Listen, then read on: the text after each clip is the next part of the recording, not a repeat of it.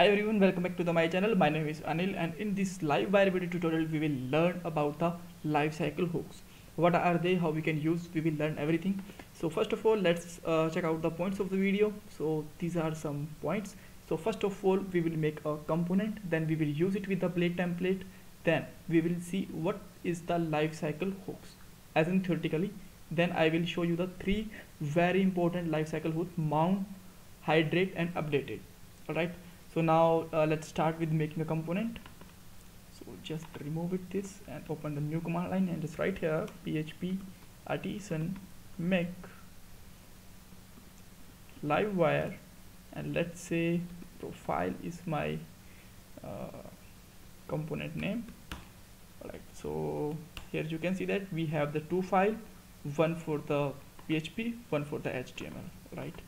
So now let's use this component inside the blade. So I am just going to use here welcome file. So just open here welcome file and just remove all code. Just write here some HTML tag, and we can just remove it, and let's add the style livewire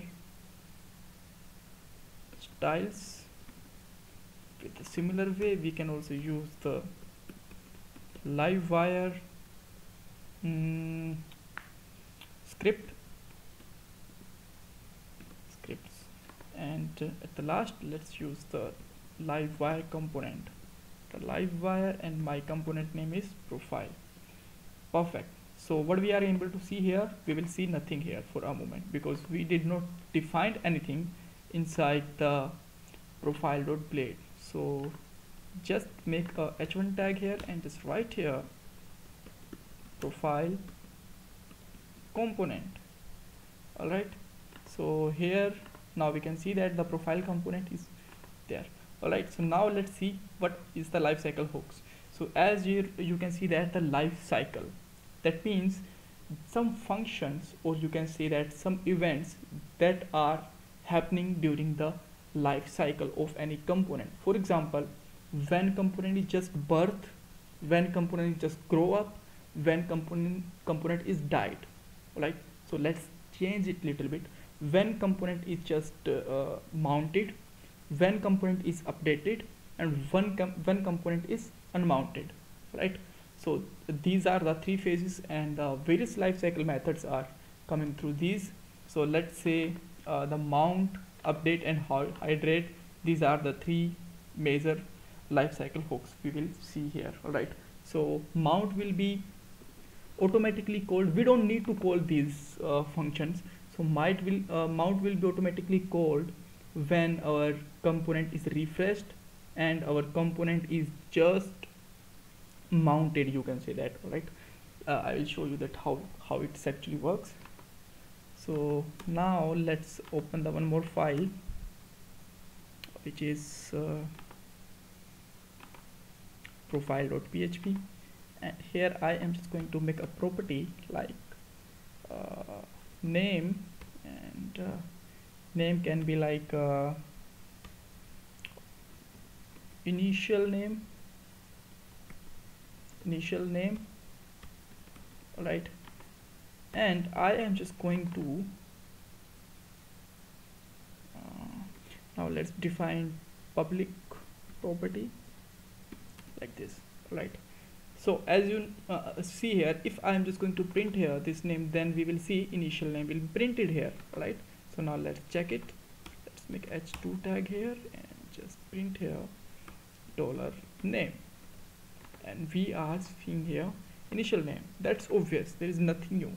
But if I am just going to use here function mount, and here I am just going to this dot name will be Bruce.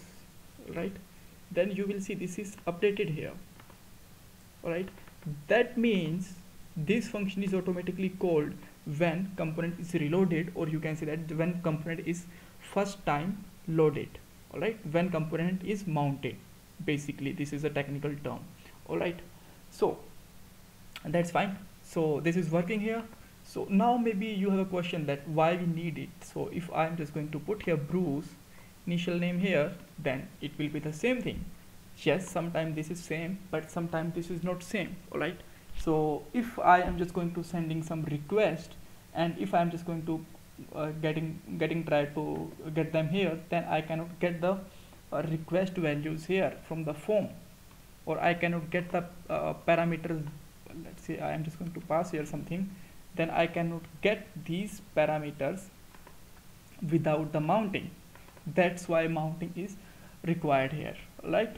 So in the upcoming videos we will see a large amount of use of the mount function, right? When we are just putting the validation, when we are just getting the form value and query parameters and all, right?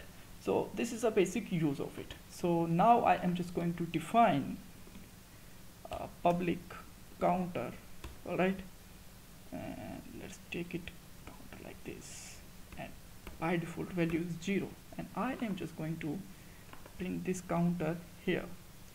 So let's try it here. Counter can be